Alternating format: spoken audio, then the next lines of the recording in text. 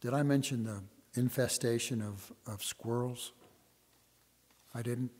Okay, well, in a small town not far from here, a band of squirrels had become quite a problem. The Presbyterian Church called a meeting to decide what to do about their infestation. After much prayer and consideration, they concluded that the squirrels were predestined to be there and they shouldn't interfere with God's divine will. So they just dropped the case. At the Baptist church, and this was just at churches, at the Baptist church, the squirrels had taken an interest in the baptistry. So the deacons met and they decided to put a water slide on the baptistry and let the squirrels drown themselves. The squirrels, they liked the slide and unfortunately knew instinctively how to swim, so twice as many squirrels showed up the following week. The Lutheran Church decided that they were not in a position to harm any of God's creatures. So they humanely trapped the squirrels and set them free near the Baptist church. 2 weeks later, the squirrels were back when the Baptists took down the water slide. The Episcopalians tried a much more unique path by setting out pans of whiskey around the church in an effort to kill the squirrels with alcohol poisoning. They sadly learned how much damage a band of drunken squirrels can do. But the Catholic Church came up with a more very creative strategy. They baptized all the squirrels and made them members of the church. Now they only see them on Christmas and Easter. And not much was heard from the Jewish synagogue. They took the first squirrel and circumcised him. They haven't seen any squirrels since. So that's what's going on in small town somewhere. Yeah. And this is Psalm 32. Blessed is the one whose transgressions are forgiven, whose sins are covered. Blessed is the one whose sin the Lord does not count against them, and in whose spirit is no deceit. When I kept silent, my bones wasted away through my groaning all day long. For day and night your hand was heavy on me. My strength was sapped as in the heat of summer.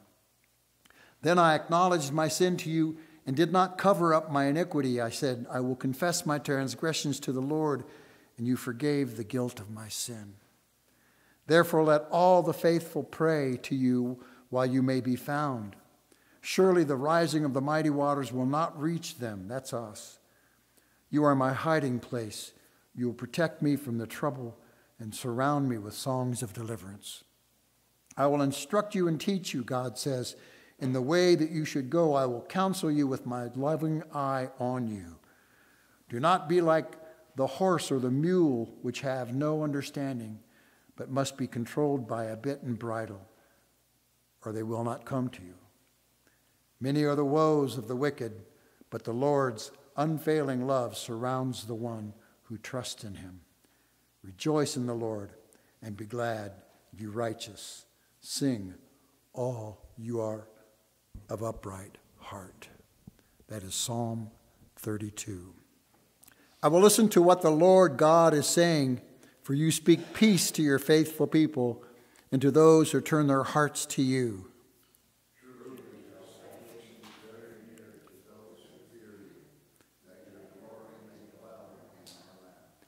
Steadfast love and faithfulness have met together. Righteousness and peace have kissed each other. Faithfulness shall spring up from the earth, and righteousness shall look down from heaven. The Lord will indeed grant prosperity, and our land will yield its increase.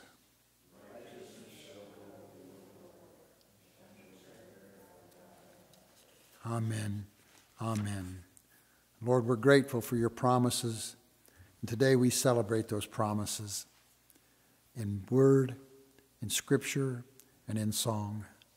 Be glorified in all that we say and do, Lord God. And we pray this prayer once again that you taught the disciples. Our Father, who art in heaven, hallowed be thy name. Thy kingdom come, thy will be done, on earth as it is in heaven. Give us this day our daily bread, and forgive us our trespasses, as we forgive those who trespass against us. Lead us not into temptation, but deliver us from evil. For thine is the kingdom and the power and the glory, forever and ever. Amen. Amen. Jesus, keep me near the cross, there a precious fountain, free to all the healing stream, flows from Calvary's mountain. And in the cross, be my glory ever, until my raptured soul might find rest beyond the river. And near the cross, a trembling soul, love and mercy found me. There the bright and morning star shed its beams around me. And in the cross, be my glory ever, until my raptured soul shall find rest beyond the river. Near the cross, O Lamb of God, bring its scenes before me, and help me walk from day to day with its shadow o'er me. And in the cross, be my glory ever, until my raptured soul shall find rest beyond the river. Near the cross I will watch and wait, hoping, trusting ever, until I reach that golden strand just beyond the river. And in the cross, be my glory ever, until my raptured soul shall find rest beyond the river. In the cross, be my glory ever, until my raptured soul shall find rest beyond the river. Today, Lord, we thank you for the cross, a horrible, difficult, unsavory event that is the glory that we live for. Thank you, Lord. Thank you for putting us first so that we might learn to put you first. We celebrate you in song today, Lord God, with these things. Amen. My buddy Dana Perriard wrote this. One by one, my sins were laid on him, and he carried all my burdens to the cross.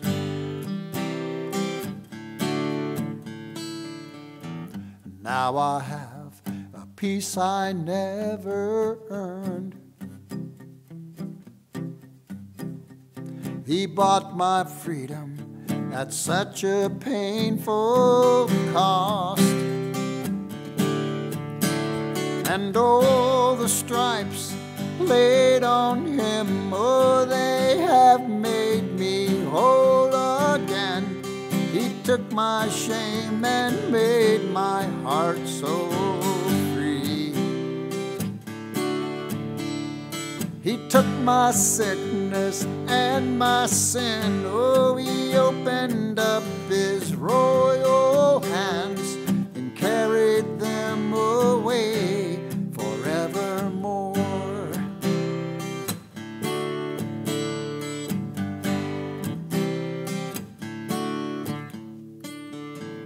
One by one, our knees go down to him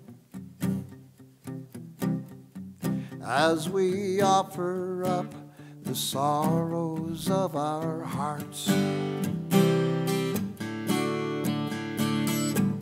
And one by one, he reaches out to us, and we receive the treasure his precious blood has bought.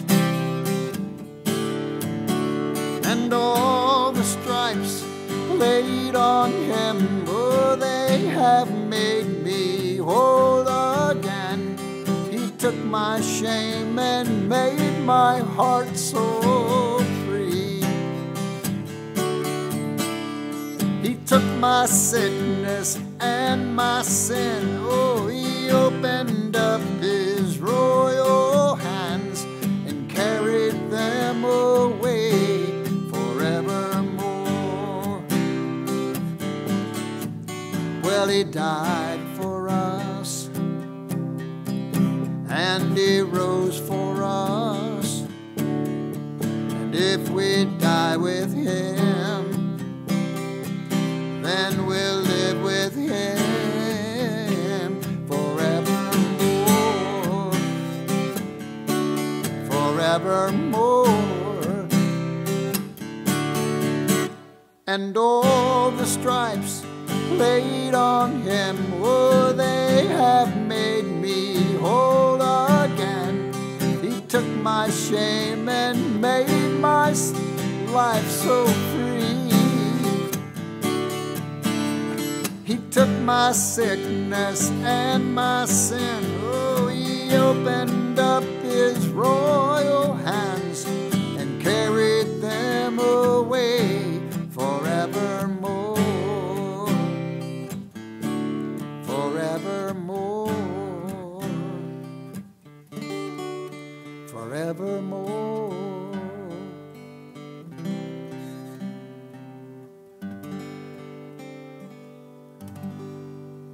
Would you pray, Alton? Heavenly Father, today I'm always asking for something, but today I'd just like to say a prayer of thank you. Thank you for the grandchildren that love me. No matter who I am, what I look like, I said they're truly a blessing to all. Pray for all the people that have been kind to me through life. And just the blessings that I see every day and the miracles that you work. When we say there's no miracles today, people don't have their eyes open. Thank you, Lord.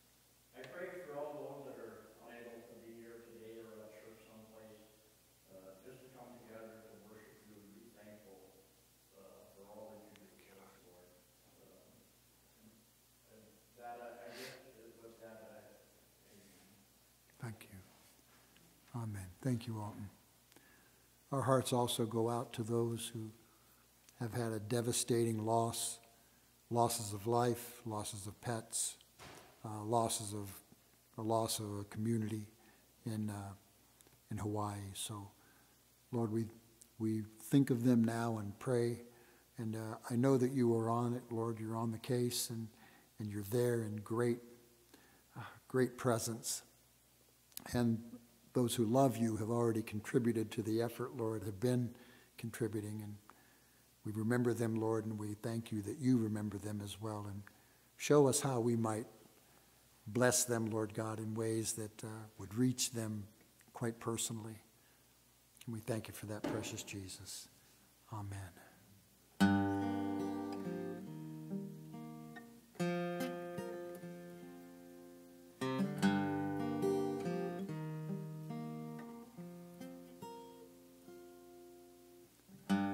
Lord, hear our cry. Lord, heal our land. breathe life into these dry and thirsty souls.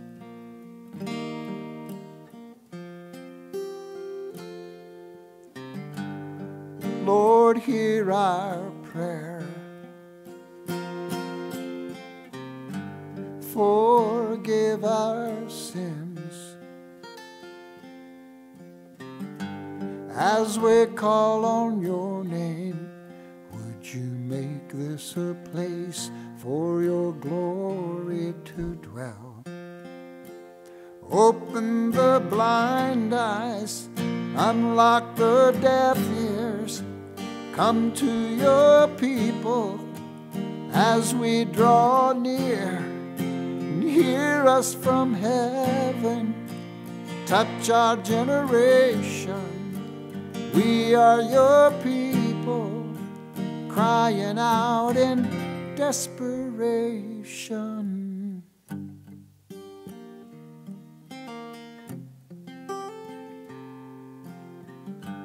Lord, hear our song. Your children worship you as we sing out your praise. Would you make this a place for your glory to dwell? And open the blind eyes, open the deaf ears. Come to your people as we draw near. Hear us from heaven, touch our generation. We are your people, crying out in desperation. The blind eyes, unlock the deaf ears. Come to your people as we draw near. Who hear us from heaven, touch our generation. We are your people, crying out in desperation.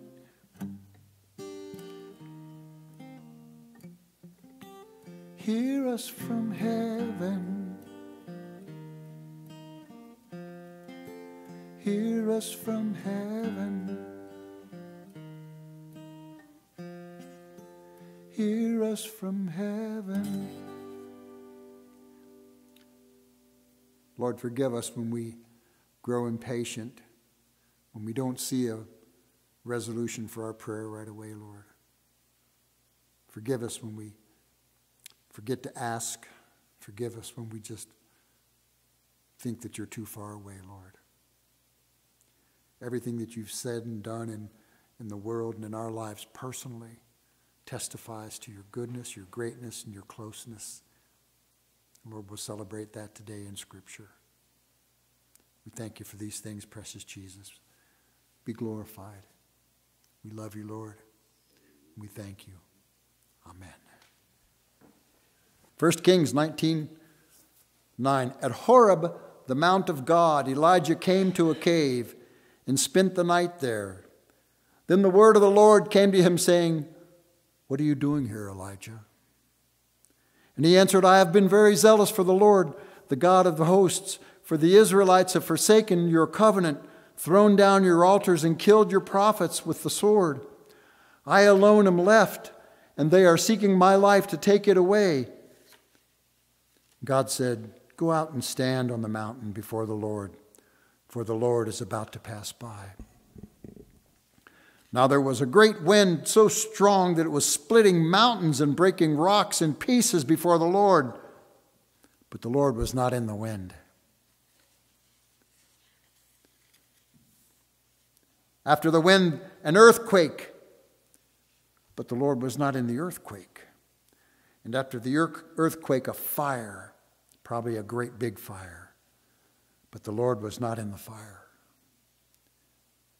After the fire, a sound of sheer silence. When Elijah heard it, he wrapped his face in his mantle, and he went out and stood at the entrance of the cave.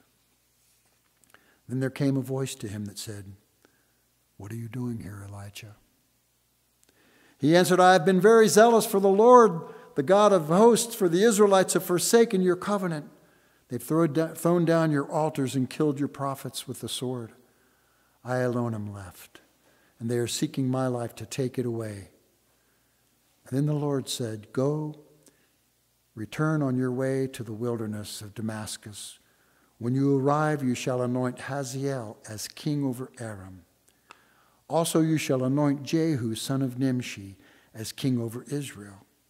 And you shall anoint Elisha, son of Shaphat, of Abel-Maholah, as prophet in your place.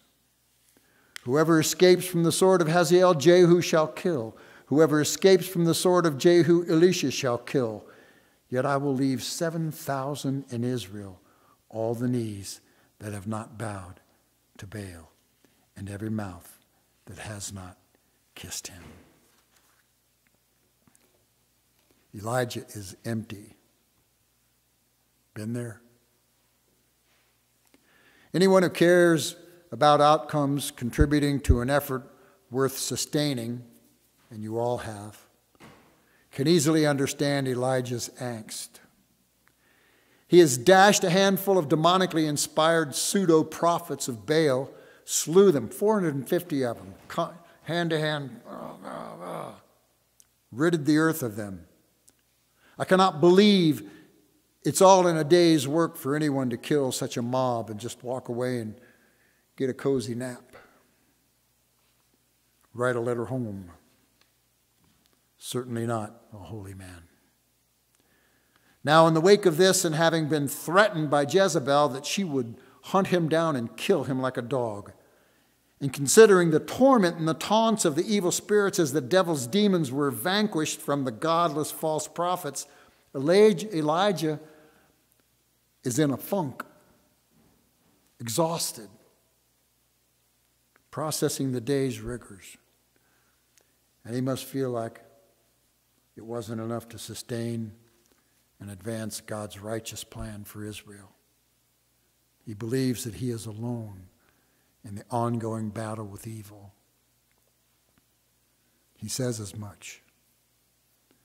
What if you were the only Christian left in the known world? Think about it.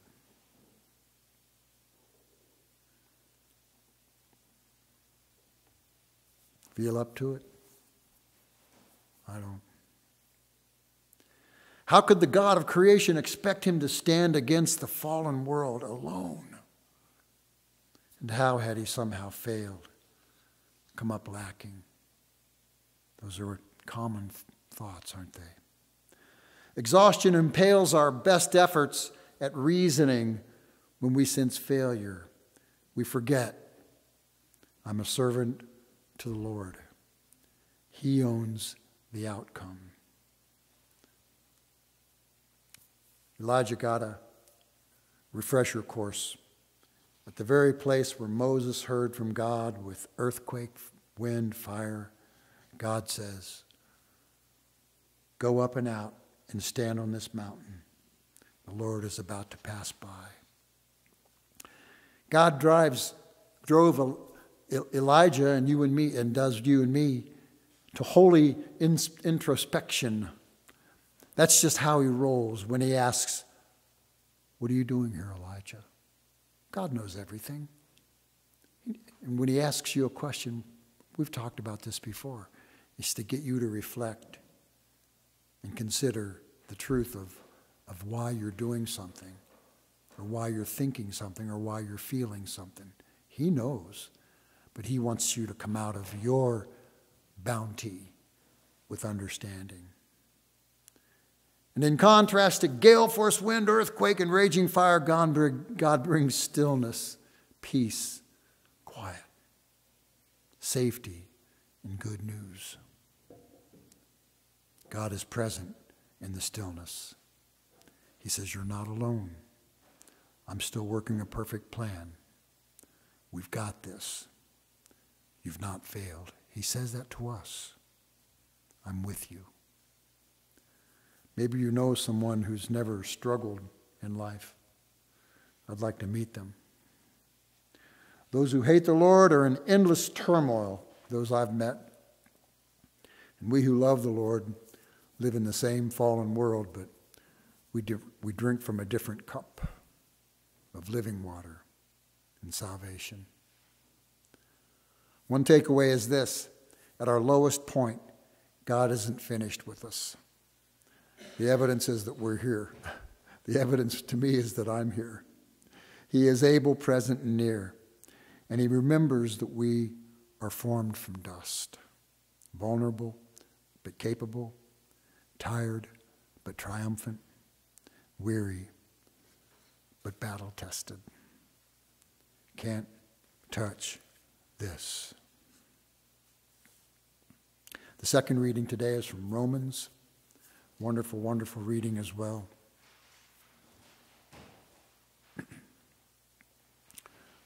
Paul tells the people of Rome, Moses writes concerning the righteousness that comes from the law, that the person who does these things will live by them, the law, the legalism of Judaism. But the righteousness that comes from faith says, do not say in your heart, who will ascend into heaven? That is to bring Christ down. Or who will descend into the abyss? That is to bring Christ up from the dead. But what does it say? The word is near you, on your lips and in your heart. Remember, God promised he would write his word on our hearts. The word of faith that we proclaim, because if you confess with your lips that Jesus is Lord and believe in your heart that God raised him from the dead, you will be saved. For one believes with the heart and so is justified, set apart. And one confesses with the mouth and so is saved. The scripture says, no one who believes in him will be put to shame, for there is no distinction between Jew and Greek. The same Lord is Lord of all and is generous to all who call on him. For everyone who calls on the name of the Lord shall be saved. You can't make it any easier than that, can you? But how are they to call on the one to whom they have not believed? And how are they to believe in the one whom they have not heard? And how are they to hear without someone to proclaim him? That's where we come in. And how are they to proclaim him unless they are sent? As it is written, how beautiful are the feet of those who bring good news. I'm a Christian. How hard is that to say? Some people don't want to hear it from us, do you? We are calling cards for the Lord, representatives of him in this life. And we're all perfect evidence that God's grace prevails. We're a new creation. Amen? Oh, let me hear it loud. Amen? Amen. You are brand spanking new. We're a new creation. Try hiding that. Blame Jesus. I like how Zach Williams explains it to his friends. The Bible by the beds ain't a coaster no more. It's still got some rings from the bottle before. But the red letter mercy put an end to my thirsty. The Bible by the bed ain't a coaster no more. Well, I told the old man that I loved him today, and he said it back before he drove away. Being stubborn like my father, we're oil and water. But I told my old man that I loved him today. I guess that's what happens when he chases you down. Everything's different. There's a new me in town. I don't wake up angry at the mirror on the wall. If you miss the old me, well, that's Jesus' fault. Blame him. Talk to him about it. The gospel reading for today. Jesus made the disciples get into the boat and go on ahead to the other side of the Sea of Galilee. And while he dismissed the crowds, and after he had dismissed the crowds, he went up to the mountain by himself to pray.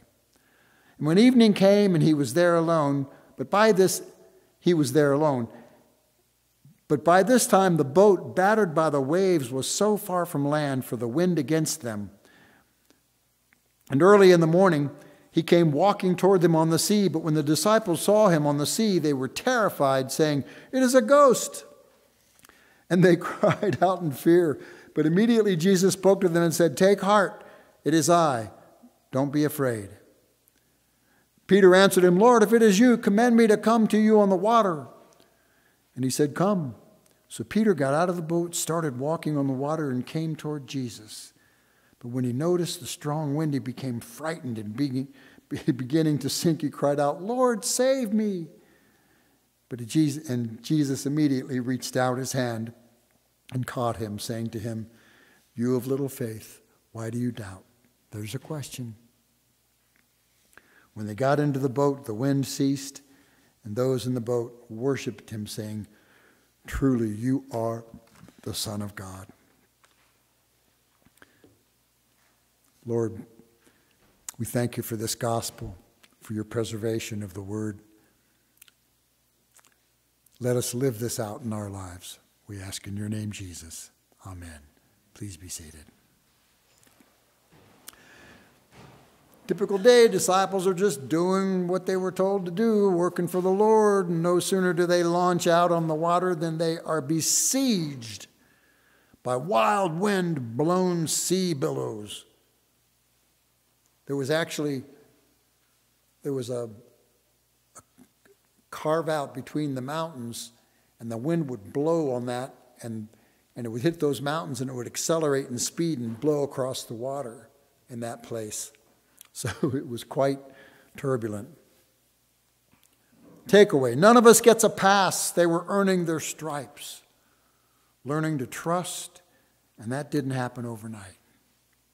Not for them, not for me, not for you. But God could not coddle them. We must never envy or judge a person who has had it too easy. We're the fortunate ones. Those of us who have storms in our lives, but have the Lord. Those who've had it easy, their struggles are greater and more pervasive than ours. You notice that? The people that don't have the Lord, that have just had everything going for them, and, well, we don't always see their struggles. Okay, you can roll your eyes at their opinions, but with love. But we don't judge them. Bless their little hearts. Another takeaway, Jesus didn't jump into action to coddle them in. In due time, he showed up. He hasn't healed Amy's vertebrae, hasn't completely grown up the children that we adore. It doesn't mean he's unavailable or disinterested. Our Judy had to have heart surgery this week. She's doing pretty good now. Our friend Sue from Walmart, she's suffering a cancer that is a bad one. Every good and perfect gift is from above, coming down from the Father of heavenly lights, who does not change. James 1:17. That's a good one to memorize. You could say every good and perfected gift, perfected in God's hands prior to being given. That is perfectly timed, perfected gift, then given. And that's what we can count on. I pray for immediate healings, and I do so wanting them badly, and immediate results. But I know that in God's timing, he's going to answer that. Other takeaways, the obvious, expect calamity when we take our eyes off of Jesus. Peter began to sink, and Jesus, of course, came to his help. And the third takeaway, God commands the elements. Nature is still under his ultimate command, and he intervenes on behalf of those who love him. If the world is warming up, God is watching. Amen. If it's cooling down, God's watching. Pray with me. We're grateful today, Lord, for your closeness, for the promises that we might sometimes forget, and for your word going out to those who will see this, who are not able to be here or who live elsewhere, far away even, that you are close by to those who love you just love you with a need and an aspiration, an intention to know you more. It doesn't require more than that. You are near. So bless us in these things, Lord God, in these understandings, and bless those who we adore and love who are struggling, Lord God. Help them get on top of that struggle emotionally, mentally, physically. But help them to look to you, we ask. Help them look to you and get the real answer from you. We're grateful to be called to your service, Lord God, and I thank you for clarifying that to each of us who would look to you and say, what are we doing today, Lord? Bless my friends here and bless our time together, those who can stay in fellowship. We pray these things in your name, Jesus. Amen. Amen. I want to give you an example of the widow's mite. Last week, if you weren't here, one of the trays was full of pennies from this little rich girl. Yeah, she's rich in love, and she's rich in understanding that if we have more than what we need, we give. So I don't want to embarrass you, but I wanted to point that out. I hope you can see her. Okay? God bless you, Reagan. Her name's Reagan, by the way, a really good name in this world. Well, there's pie downstairs and donut holes for Reagan, or you can probably have some of them if she says so. Lord bless you, friends. Let's go downstairs. Oh, you want to say something? Everyone can have a donut. Everyone can have a donut, she says. There you go. Thanks, baby.